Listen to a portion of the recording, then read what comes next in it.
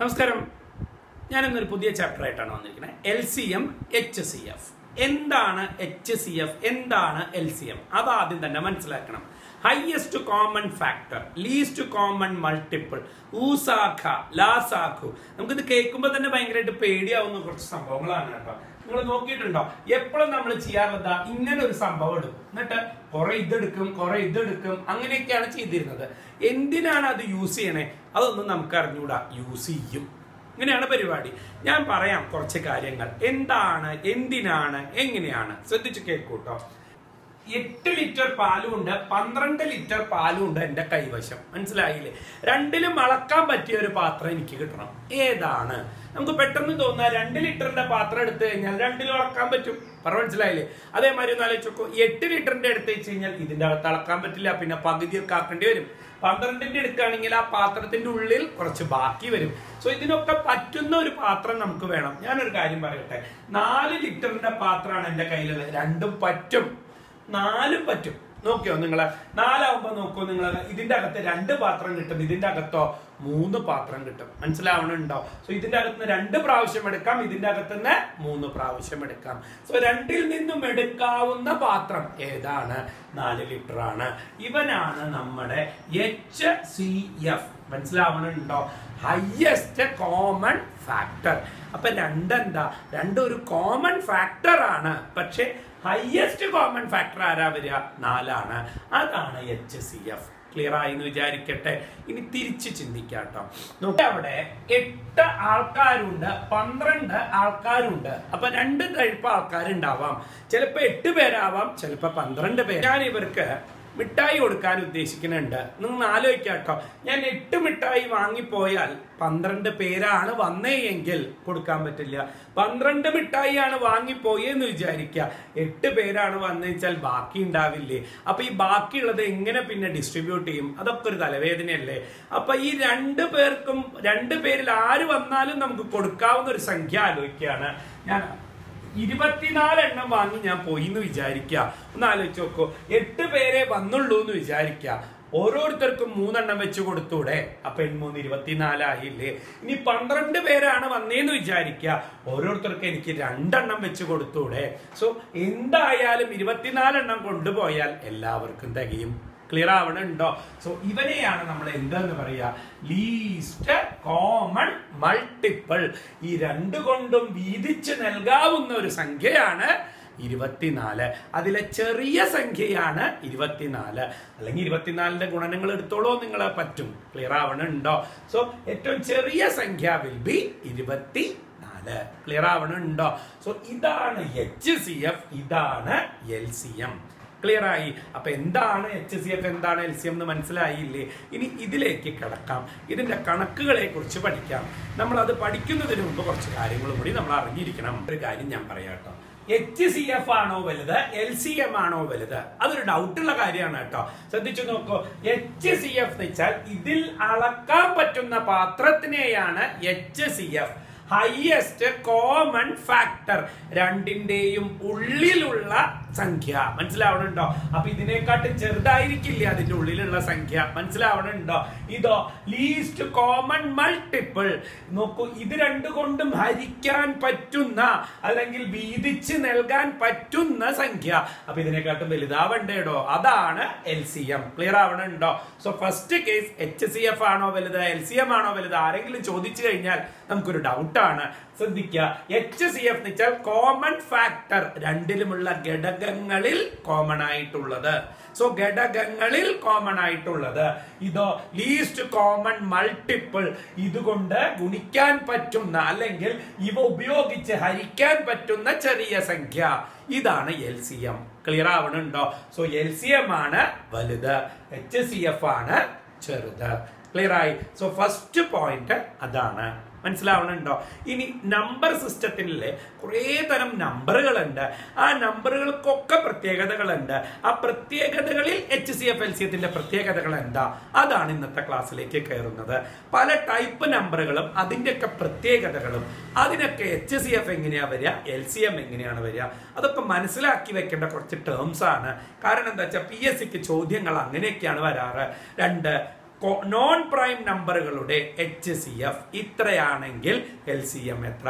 ഇങ്ങനത്തെ വളരെ variety of ചോദ്യങ്ങൾ വരാറുണ്ട്. സോ ആദ്യം ആരാണ് നോൺ പ്രൈം നമ്പേഴ്സ്, കോ പ്രൈം നമ്പേഴ്സ്, ഇതൊക്കെ ആരാന്ന് അറിഞ്ഞിരിക്കണം നമുക്ക്. സോ അതിലേക്കാണ് കയറുന്നത്. അതിന്റെ HCF LCM എന്താണെന്ന് നമുക്ക് പഠിക്കാം. ഓക്കെ, സോ ഫസ്റ്റ് സെക്ഷനിലേക്കാണ് കയറുന്നത്. ആദ്യം ഞാൻ പറയാൻ ഉദ്ദേശിക്കുന്നത് പ്രൈം നമ്പേഴ്സിനെ കുറിച്ചാണ്. എന്താ പ്രൈം നമ്പേഴ്സ് എന്ന് വെച്ച് കഴിഞ്ഞാൽ അഭാജ്യ സംഖ്യകൾ. എന്താണ് അഭാജ്യ സംഖ്യ എന്ന് വെച്ചാൽ വിഭജിക്കാൻ സാധിക്കാത്തത്, ദാറ്റ് ഈസ് ഘടകങ്ങളില്ലാത്ത സംഖ്യകളെയാണ് നമ്മൾ അഭാജ്യ സംഖ്യകൾ എന്ന് പറയുക. സോ വിഭജിക്കാൻ സാധിക്കാത്ത സംഖ്യകൾ ആരെല്ലാണ്? നമുക്കൊന്ന് വെറുതെ ആലോചിച്ച് നോക്കാം. നിങ്ങളൊന്ന് ആലോചിച്ച് നോക്കൂ. 2, 3, 5, 7. ക്ലിയർ അല്ലേ? ഇത് അഭാജ്യ സംഖ്യകളാണ് കേട്ടോ. നമുക്ക് ഇതിനൊന്നും ഘടകങ്ങളില്ല. ഒന്നും ആ സംഖ്യയും മാത്രമാണ് ഘടകങ്ങൾ.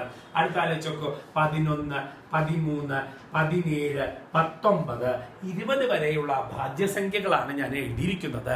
ഇവൻ 20 വരെയുള്ള അഭാജ്യ സംഖ്യകളാണ്. നോക്കൂ, നമ്മുടെ നമ്പർ സിസ്റ്റം ചാപ്റ്ററിന്റെ അകത്ത് അഭാജ്യ സംഖ്യകളുണ്ട്. നിങ്ങളത് കണ്ടു നോക്കിയാൽ നിങ്ങൾക്ക് മനസ്സിലാവും അഭാജ്യ സംഖ്യകൾ ആരൊക്കെയാണ്, എന്തൊക്കെയാണെന്നുള്ളതൊക്കെ. ഓക്കെ, ഇനി ഞാൻ ഈ അഭാജ്യ സംഖ്യകളെ കുറിച്ചുള്ള ക്ലാസ് ആണ് പറയാൻ പോണേ കേട്ടോ. ശ്രദ്ധിച്ചോളൂ. ഞാൻ ആദ്യം തന്നെ എടുക്കുന്നു 2 അഭാജ്യ സംഖ്യകൾ. ആരെല്ലാമാണ്? ഒന്ന് ആലോചിച്ചു. 3ഉം 5ഉം. ക്ലിയർ അല്ലേ? ഈ അഭാജ്യ സംഖ്യകളാണെന്ന് പറഞ്ഞപ്പോ എന്താന്ന് മനസ്സിലായി? 1 × 3ഉം 1 × 5ഉമാണ് അതിന്റെ ഘടകങ്ങൾ. ക്ലിയർ ആവണുണ്ടോ? ഞാൻ ഘടകങ്ങളാക്കി എഴുതി. ഇനി നോക്കൂ, ഞാൻ ഇവിടെ എഴുതാൻ പോകുന്നത് HCF. ക്ലിയർ ആവണുണ്ടോ? ഇനി നോക്കൂ, ഞാൻ ഘടകങ്ങളാക്കിയ സ്ഥിതിക്ക് അതുമെന്ന് നമുക്ക് കയറി പിടിക്കാം കേട്ടോ. നോക്കൂ, HCF highest common factor. രണ്ടിലുമുള്ള common factor ആരാ? നിങ്ങൾക്ക് ഇവിടെ കാണാനില്ലേ? ഇതല്ലേ ഫാക്ടേഴ്സ്.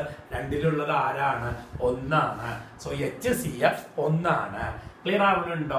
ഈ LCM എന്ന് പറഞ്ഞാൽ ഒരു കൺസെപ്റ്റും കൂടി മനസ്സിലാക്കുക. LCMത്തിന്റെ അകത്ത് ആരുണ്ടായിരിക്കും?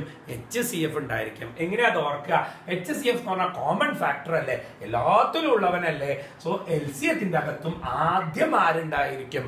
LCM ഉണ്ടായിരിക്കും. ദെൻ ബാക്കിയുള്ളതും കൂടി എഴുതുക. 3 × 5, സോ വിൽ ബി 15. ക്ലിയർ ആവണുണ്ടോ? നേരത്തെ പറഞ്ഞ കാര്യങ്ങൾ ഒന്ന് ശ്രദ്ധിക്കുക. 3 ലിറ്ററും 5 ലിറ്ററും ആണെന്ന് വിചാരിക്കുക. 1 ലിറ്ററിന്റെ പാത്രമേ ഉപയോഗിക്കാൻ പറ്റുള്ളൂ 2 മളക്കാനായിട്ട്. ഇനി നോക്കൂ, ഇത് 15 ആര്? LCM. ഇങ്ങനെ 3 പേരും 5 പേരും ഉള്ളതെന്ന് വിചാരിച്ചാൽ ഭാഗിക്കുമ്പോൾ ബാക്കി വരാത്ത വിധത്തിൽ ഭാഗിക്കണമെങ്കിൽ 15 എണ്ണം കൊണ്ടുപോകണം നമ്മൾക്ക് കേട്ടോ. ക്ലിയർ ആവണുണ്ടോ? ഇതാണ് HCF, ഇതാണ് LCM. ക്ലിയർ ആവണുണ്ട്? ഒരു സംഖ്യ കൂടി എഴുതി. 7, 11. സോ 1 × 7, 1 × 11. HCF 1 ആണ്. ബിക്കോസ് രണ്ടിലും കോമൺ ആയിട്ടുള്ളത് ആരാ? 1 ആണ്. LCM ആരാ പറഞ്ഞേ? 1 × ബിക്കോസ് ഈ 1 ഇവിടെ എഴുതിയേ പറ്റൂ. 1 × 7 × 11. So answer will be 77. ശ്രദ്ധിച്ചോ? ഇനി ഞാൻ കുറച്ച് കാര്യങ്ങൾ ഇതിനെ കുറിച്ച് ഒന്ന് പറയട്ടെ. ശ്രദ്ധിച്ച് കാണുക കേട്ടോ. നോക്കൂ, 2 പ്രൈം നമ്പറുകളാണെങ്കിൽ HCF എന്ത് മാത്രമേ ആവുള്ളൂ? 1 മാത്രമേ ആവുള്ളൂ. സോ എന്താണ് ആദ്യത്തെ കൺസെപ്റ്റ്? 2 പ്രൈം നമ്പറുകളാണ് തന്നിരിക്കുന്നത് എങ്കിൽ HCF വിൽ ബി 1. ക്ലിയർ ആവണുണ്ടോ? അടുത്ത കൺസെപ്റ്റ് എന്താണെന്നറിയോ? HCF 1 ആയാൽ LCM എപ്പോഴും സംഖ്യകളുടെ ഗുണനഫലമായിരിക്കും. ക്ലിയർ ആവണുണ്ടോ? HCF 1 ആയാൽ LCM വിൽ ബി സംഖ്യകളുടെ ഗുണനഫലമായിരിക്കും. അടുത്ത കൺസെപ്റ്റ് മനസ്സിലായോ? സോ എന്താ ഇപ്പൊ പറഞ്ഞത്? പ്രൈം നമ്പർ ആണെങ്കിൽ HCF 1, HCF 1 ആണെങ്കിൽ LCM ഗുണനഫലമായിരിക്കും. ആരുടെ? സംഖ്യകളുടെ ഗുണനഫലം. ഇനി തിരിച്ചും ചോദിക്കാട്ടോ. 2 സംഖ്യകളുടെ LCM അവയുടെ ഗുണനഫലമായാൽ HCF എത്ര? 1 ആയിരിക്കും. ക്ലിയർ ആവണുണ്ടോ? സോ അങ്ങോട്ട് പോയ മാതിരി തന്നെ അവിടുന്ന് ഇങ്ങോട്ടും തിരിച്ചു വരാൻ സാധിക്കണം. ക്ലിയർ ആയിന്ന് വിചാരിക്കട്ടെ. സോ ഫസ്റ്റ് കേസ് ആണ് പറഞ്ഞത്. എന്താ പറഞ്ഞേ? പ്രൈം നമ്പർ ആണ്. പ്രൈം നമ്പറിന്റെ HCF 1 ആണ്. LCM സംഖ്യകളുടെ ഗുണനഫലമാണ്. ക്ലിയർ ആയി? അടുത്ത ടൈപ്പിലേക്ക് കയറുന്നു. അടുത്ത ടൈപ്പാണ് കേട്ടോ. അപ്പോഴും നമ്മൾ നോക്കിയപ്പോ അതിന്റെ അകത്തൊരു പ്രൈം നമ്പർ ഉണ്ട് കേട്ടോ. ആരാ പ്രൈം നമ്പർ? 5 ആണ്. അപ്പൊ തന്നെ എഴുതി 1 × 5. ക്ലിയർ ആവണുണ്ടോ? ഇതിനെയോ 1 × 2 × 3 അങ്ങനെയല്ലേ എഴുതാൻ സാധിക്കുക. സോ ഇവളിലെ ഘടകങ്ങൾ ഉണ്ട്. ഇവനിൽ ഘടകങ്ങൾ ഇല്ല. ക്ലിയർ ആയോ? എങ്ങനെ ഈ ഘടകങ്ങൾ ഇല്ല എന്ന് മനസ്സിലായേ? ഒന്ന് മാത്രമേ ഉള്ളൂ കേട്ടോ, ബാക്കിയുള്ളത് ഈ 5 ഇവിടെ ആണെങ്കിൽ നിറച്ചുണ്ട്. സോ ഇവൻ ഘടകങ്ങളുള്ള സംഖ്യയാണ്, ഭാജ്യസംഖ്യ. ഇവനാരാ?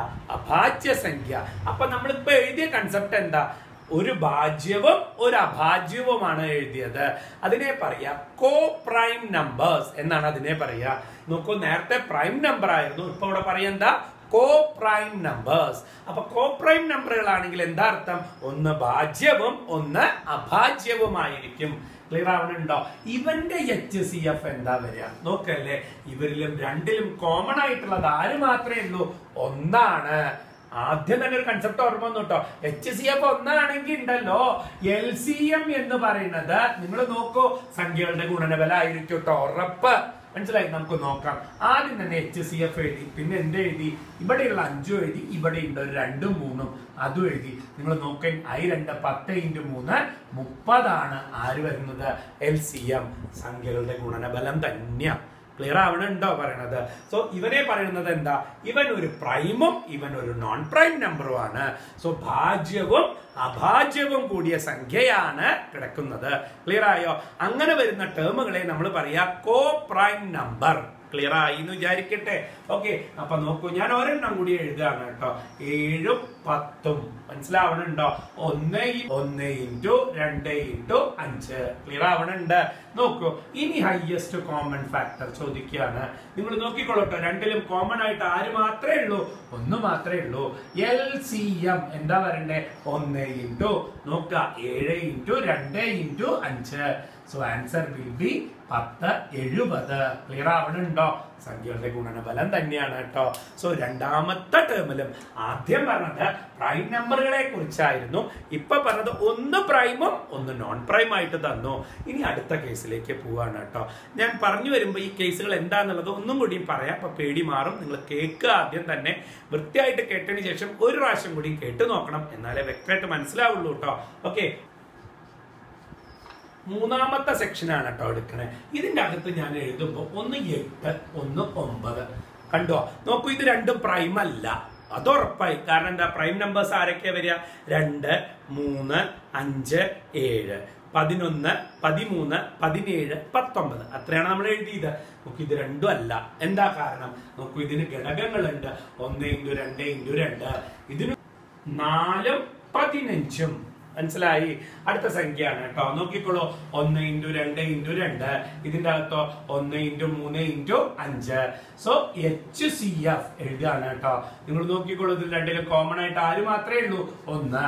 LCM 1 വന്നാൽ 15 4 60 അല്ലേ ആര് വരിക? LCM. സിമ്പിൾ ആണ്. നോക്കിക്കോളൂ, 2 × 2 4 4 3 12 15 60 × 1. അപ്പൊ എത്രയാ? 60 തന്നെയാണ് കേട്ടോ. സോ 3 ടൈപ്പ് തരം സംഖ്യകളെ എഴുതി. എന്തൊക്കെയായിരുന്നു ആ 3 ടൈപ്പ് എന്നുള്ളത് ഒരു പ്രാവശ്യം കൂടി ഞാൻ 3ഉം കൂടി എഴുതാം, നിങ്ങൾ കാണും കേട്ടോ. 3 ടൈപ്പ് സംഖ്യകളെ കുറിച്ച് എഴുതിയിട്ടുണ്ട്, അവരുടെ ഘടകങ്ങളും ആക്കി എഴുതിയിട്ട് നമുക്കൊന്ന് കണ്ടു നോക്കാം. നോക്കൂ, 7ഉം 11ഉം 1 × 7 1 × 11 HCF രണ്ടിലും കോമൺ ആയിട്ടുള്ളത് ആരാ? 1. LCM will be 77. ക്ലിയർ ആയോ? അടുത്ത് 1 × 7 1 × 3 × 3 ആണ്. HCF will be 1, കാരണം രണ്ടിലും കോമൺ ആയിട്ട് 1 മാത്രമേ ഉള്ളൂ കേട്ടോ. സോ സംഖ്യകളുടെ ഗുണനഫലമായിരിക്കും ആര്? LCM. അടുത്തത് നോക്കൂ 1 × 3 × 3 1 × 2 × 5. ക്ലിയർ അല്ലേ? സോ HCF വരാൻ പോണത് ആരാ? 1. LCM വരാൻ പോണത് ആരാ? 90.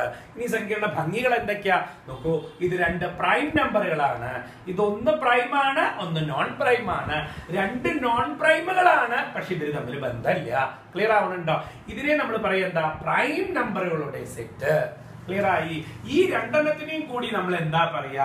കോപ്രൈം നമ്പറുകളുടെ സെറ്റ്. അപ്പൊ കോപ്രൈം 2 തരണ്ട്. ഒന്ന് പ്രൈമുള്ള സംഖ്യയും നോൺ പ്രൈമുള്ള സംഖ്യയും. ഒന്ന് 2 ഭാജ്യസംഖ്യകൾ, പക്ഷെ അവര് തമ്മില് ബന്ധമില്ല. ക്ലിയർ ആവണുണ്ടോ പറയണത്? ഇത്രയും കേസുകളിൽ ഒറ്റ കൺസെപ്റ്റേ പഠിക്കാനുള്ളൂ. എന്താ? ഇത്രയും കേസുകളുടെ HCF എന്തായിരിക്കും?